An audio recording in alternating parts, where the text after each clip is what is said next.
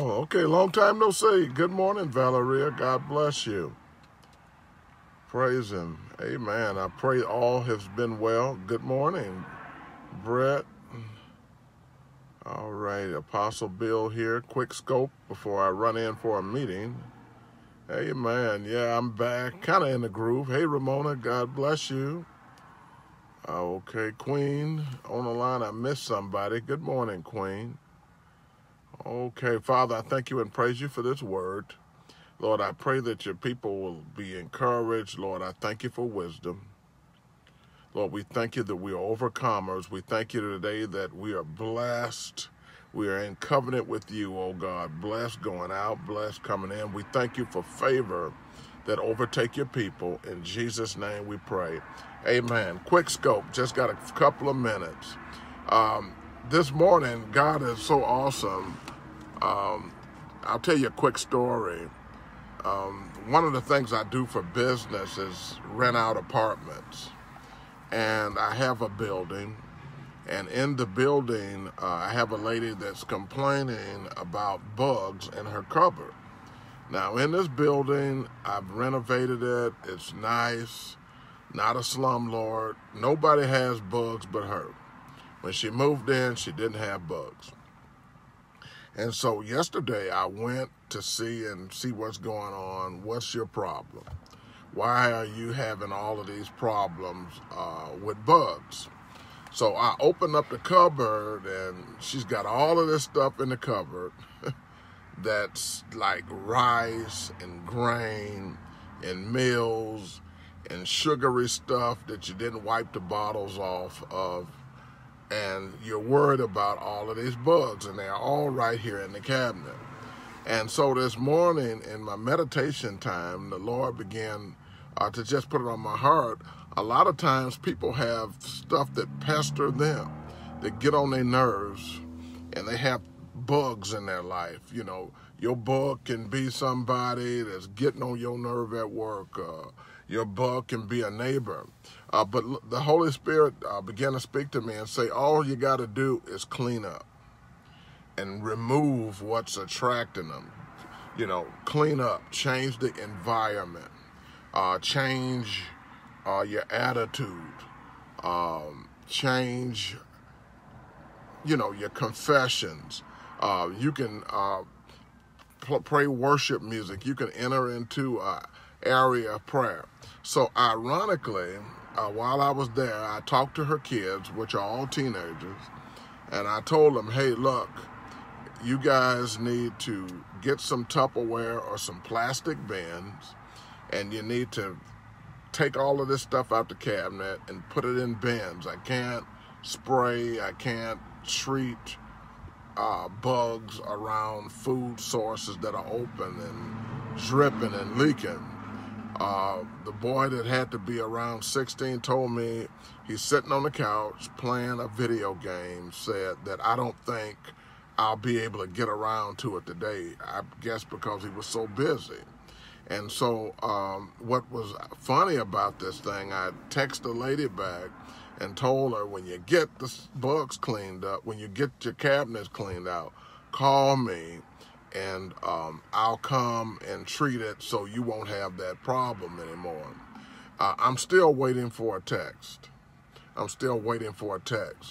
But oftentimes, the irony here is that we'll have unpleasant situations going on in our life. And according to Hebrews 12:1, it talks about laying aside every sin and every weight that holds us back, that besets us. And so my question is, all of us, me included, if you want change, sometimes you got to get rid of some stuff. Sometimes you got to get rid of some clutter. Sometimes you got to get rid of some people you're listening to that are holding you back. Sometimes you got to clean up and detoxify your environment. Sometimes you got to get away from people that are speaking death instead of life. Sometimes you got to get around faith people that speak faith to encourage you. A lot of times we have pickpockets in our lives, and we have bugs that are invading our space and making us uncomfortable because we are holding on to people that are using us for a crutch and that are refusing to grow up. Sometimes we are around people that are just takers. They take, they never give, they never replenish you. You're always the one that have to do all the giving and all the sacrificing and all of the work. And what does it do? It wears you out. It makes you tired spiritually, mentally, and physically. And so I'm asking myself, what is it today in my life that is getting on my nerves? And I'm going to figure out a way to compartmentalize it, to put it away, to get rid of some stuff once and for all. I try to get rid of, I thought I'll share this wisdom key with you too. Every day, I try to deal with one problem and one situation that I don't have to deal with no more, that has been getting on my nerves. So each day I get up, I want to be a little better off than I was the day before. And I always try to fix something, get rid of something, deal with a situation to lighten the load.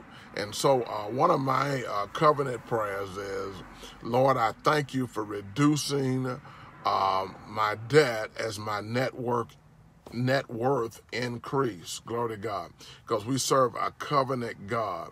But a lot of times we are holding on to stuff that's getting on our nerves, that's weighing us down, that's hindering our progress, holding on to people, places, and things that we should have gotten rid of a long time ago.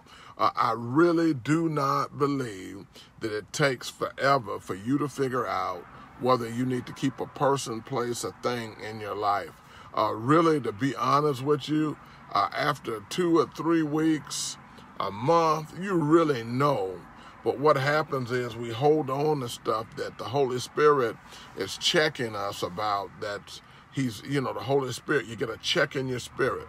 You get an uneasiness. You don't have peace about something, but you hold on to it so long that you become numb, and you can't not discern that this thing, this person, this place, or whatever don't need to be in your life. Have a lot of people you won't communicate here instead of communicating to me. If I have a lot who won't communicate, yeah. Okay, praise God. And so if I'm hearing right, that's another thing too. A lot of times that I don't fight. I know some people love God, spirit-filled, on fire for God. We're looking at communications, but it's such a chore to get a few things done because, they are so busy. I don't really have time to work with people like that. I'm busy. I do multiple things all the time. I'm always growing a new business. I do, at least 3 businesses, one I'm building all the time. And so sometimes, if you don't have communications, you're out the window, and that can be something that is bugging you. It's something you got to get rid of. I know a lot of gifted, talented people that are talented, but they are poor communicators. And because of that, it hinders progress. And I would love to work with them, but if I can't pick the phone up and call you or text you and you get back, that's something that's bugging me that I need to get rid of. So I just wanted to share that quick thought today. If you are attracting something that you don't like, that you find that is unpleasant, that is pestering you, we have to ask ourselves, what is it about me, in me, and that is around me that is attracting this thing? And what do I need to get rid of? What do I need to clean up? What do I need to put in some plasticware so I won't attract things I don't want to attract in my life? So that's my thought. What's holding you back from your promised land, your destiny, and your purpose? All right, praise the Lord. Just a quick thought. God bless you. Share this. Let me share this too. If you're in the Orlando area, in Florida next week, starting next Thursday. I'll be in Orlando. We're doing a 3-day mentoring conference, mentoring you as it comes to business, ministry, money management, your life plan. So come on down, have some, I'm going to be there teaching. My son, Emmanuel, that's a student at FAU Medical College, is going to be there, and Derry Harris, a young man that's about 27 years old that owns his own car lot. So it's going to be awesome. And matter of fact, if you desire to go to libertytemplezion@gmail.com, email me, or libertytemplezion.com. You can contact me in the prayer section. Let's make it happen and have some fellowship. So anyway, you all be blessed. Take an inventory of your life. Figure what's getting on your nerves. And you got to ask yourself, what about me that's attracting you? If you're not attracting what you want, then you got to figure out what you need to change to attract what you want. So God bless you, and by faith, I'll see you later on this week. Bye-bye.